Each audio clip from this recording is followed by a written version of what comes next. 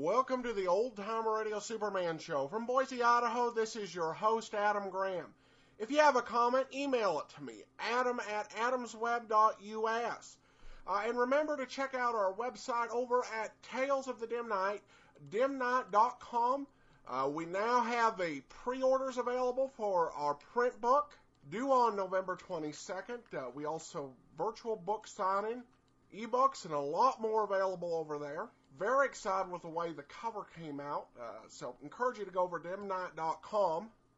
Well, we last left our hero with the Leopard Woman and Brower trying to get away.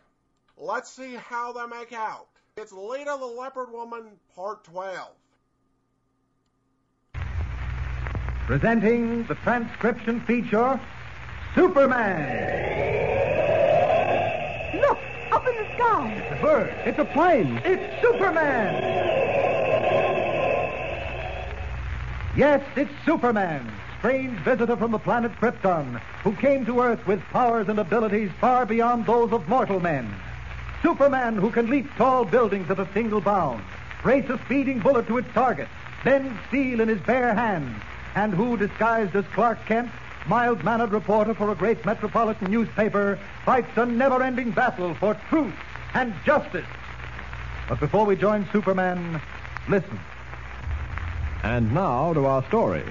When a violent explosion set fire to the waterfront hideout of the Leopard Woman spy ring, Clark Kent and Major Campbell, chief of the Secret Service, were certain the woman and her Japanese henchman had perished.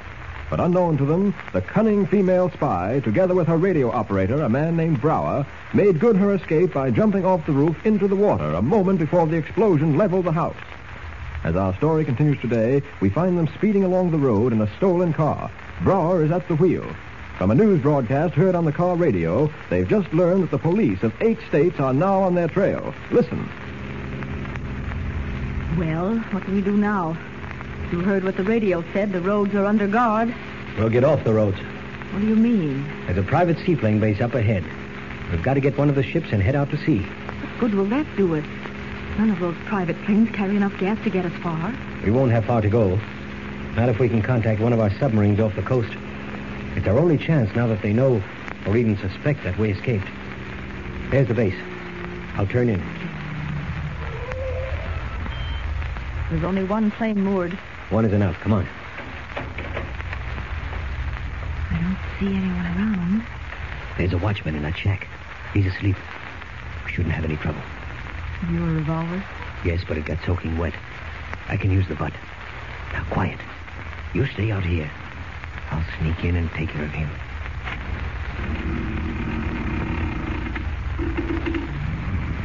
He's dead to the world. This should be a cinch. Watch the road in case anyone stops or drives in. I will, but hurry. Okay. He won't wake up for a while. He won't wake up. What about keys?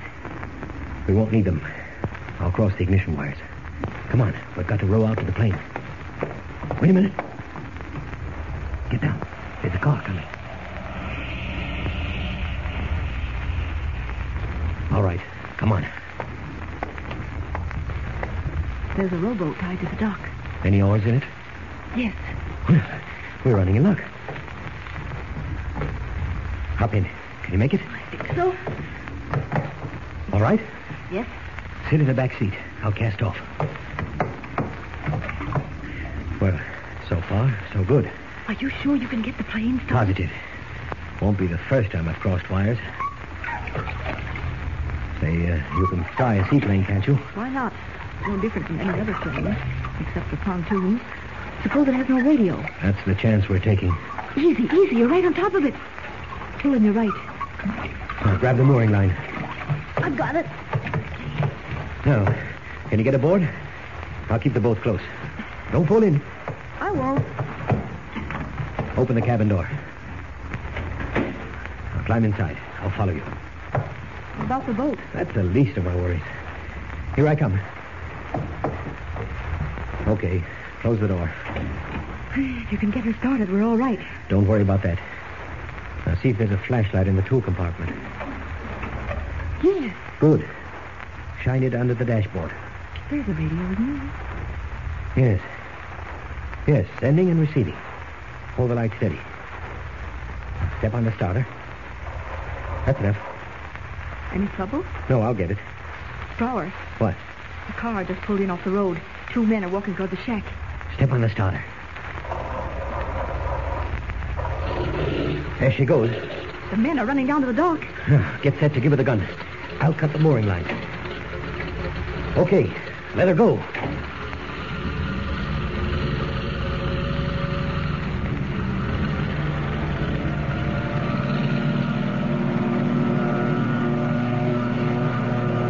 Rising from the water like some monstrous seabird, the plane roars into the darkness, headed for the open ocean.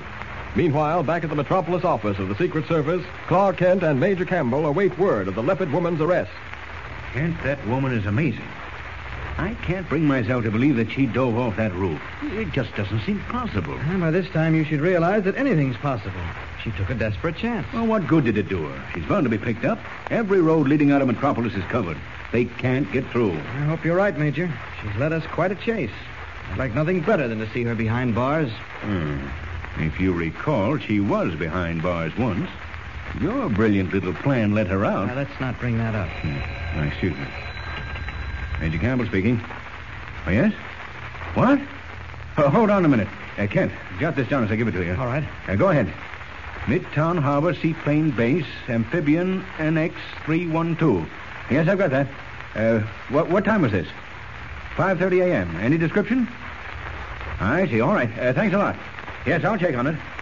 Well, this looks bad, Kent. What's it all about? A man and a woman slugged the watchman at the Midtown Harbor Seaplane Base at 5:30 this morning and stole an amphibian moored offshore. Stole it? A man and a woman? Yes. Does that mean anything to you? Might mean plenty. Who was that call? McCary at the State Police Barracks. Said 2 of his men drove in just as the plane took off. They found the watchman out cold. Kent, I don't like it. If that woman has slipped through again... Let's not jump to conclusions, Major. In the first place, what good would a seaplane do the Leopard Woman? I don't know, but I'm willing to bet she's behind this. We know she and Brower escaped the explosion, stole a car on the state highway, and were headed out of the city. Wait a minute. The firemen found a shortwave sending set in the wreckage of that building, didn't they? Oh, yes. What's that got to do with it? Well, it proved our original suspicion was correct. That the Leopard Woman was communicating with enemy submarines offshore. I still don't get the point. That seaplane, was it radio equipped? McCary didn't say. What are you driving at, Kent? Simply this. If the Leopard Woman and Brower did steal that plane, they're probably planning to contact a foreign sub, get aboard, and make a perfect getaway. Well, what are we going to do about it? Sit here and stare at one another? No, we've got to get to a shortwave listening post, a Coast Guard station. Maybe we can pick up the plane signal. Come on. Wait a minute. O'Hara, meet me downstairs with a car. Yes, right away. Come on, Major. I'm coming.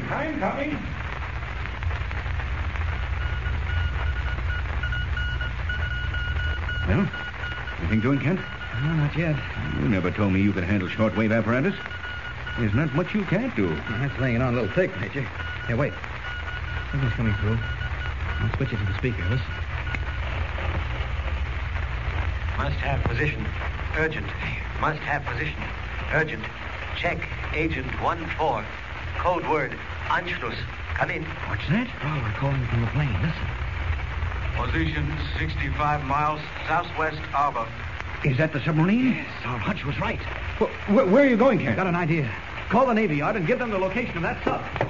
I'll be back. Racing down the hall, Kent darts into a vacant office, closes the door behind him. In a moment, his street clothes give way to the blue costume and brilliant red cape of Superman. Stepping to the window, he raises it. 65 miles southwest. You're in for a surprise, Leopard Woman. A very unpleasant surprise. Up, and away!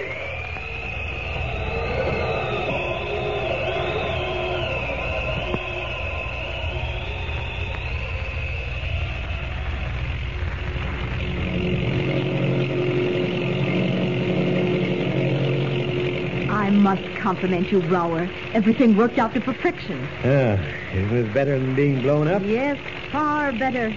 We should be sighting the U-21 soon. Look for a periscope. Fortunately, the sea is calm. We should have no trouble landing. Before we set the plane adrift or sink it, I should like to send a final message to our friend, Mr. Kent. It would be amusing to... What's the matter? I don't know. Something's wrong. The controls don't respond. We're banking. No, it can't be. Look! Face at the window. I saw it. It's gone now. What's happening?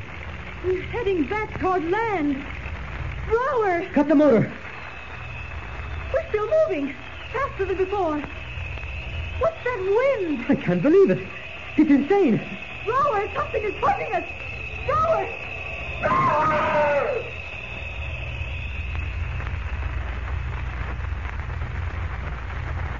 I don't know how you accomplished it, Kent, but if anyone ever needs the services of a Superman, I'll send him to you. It's nice of you to say that, Major, but... I know. It was nothing. Nothing except that a stolen plane, piloted by one of the most dangerous foreign spies in the world, suddenly comes down on the beach in a perfect three-point landing, and when the Coast Guard men haul Brower and the Leopard Woman out, they're so frightened they can't talk. That's nothing. Well, maybe someday you'll be able to tell me how it was done. Perhaps. But in the meantime, I have a story to get out. Well, then I'll leave you. Oh, by the way, how's that youngster, the one who opened up all this spy business? Jimmy Olsen? Oh, he's fine. Mr. White, the editor, sent him to a dude ranch after he got out of the hospital. He's there now. Well, give him my regards if you see him. Sure thing. Bye. Bye, Kent. Now, to get to that story. Oh, now what? Hello. Yes, this is Clark Kent. Where? Rocky Point. Yes, I'll accept the call. Rocky Point, that's where Jimmy is. And what he wants. Yes? Yes, hello, Jimmy. How are you? What? I can't hear you, Jim. Trouble? What kind of trouble? Were you in the accident? What? Did you say ghost car? Ghost? Now take it easy, Jimmy, and tell... Hello? Jimmy? Hello? Operator. Operator. Well, it certainly looks like another baffling mystery is brewing. What could Jimmy have meant by a ghost car? And why was he suddenly cut off? Don't miss the next episode. It begins another thrilling adventure. Tune in and follow the story with the Superman.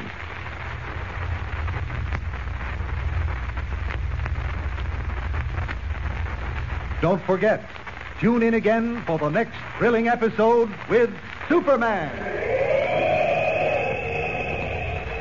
Look, up in the sky. It's a bird. It's a plane. It's Superman. Superman is a copyrighted feature appearing in Action Comics magazine. Welcome back. You know, after we finish a serial, I always like to go over to the Superman homepage and kind of compare notes with what James Luntz has written about the given serial. This one, he had an interesting note here. They mentioned the newspaper, the Sentinel, is where Lois Lane found the Leopard advertisement, and that's actually the name of the paper in the Green Hornet. Don't think it was the same Sentinel, just same name reused. I thought this was a good serial. Kind of, to me, seemed to go on a little along. It seemed like it could have wrapped up a little earlier, but I thought overall pretty satisfying. A couple things that Lance liked that I also did. He pointed out there's a lot of real action and cutting loose with Superman's powers. Really, they're kind of in the radio show, kind of struggling throughout the serials to define Superman's powers, and sometimes it's been inconsistent. But in this serial, really comes on strong with stopping the torpedo, dragging an airplane back down and giving it a three-point landing. Really impressive displays and a few little winks to the audience that we know Superman's secret, but nobody else does. So overall, pretty enjoyable, and we're set up for another great serial starting on Wednesday. Join us for that then. For now, though, have a comment, email it to me, adam@adamsweb.us. Remember to go to dimnight.com and pre-order Tales of the Dim Night, due out next week, November 22nd. But from Boise, Idaho, this is your host, Adam Graham, signing off.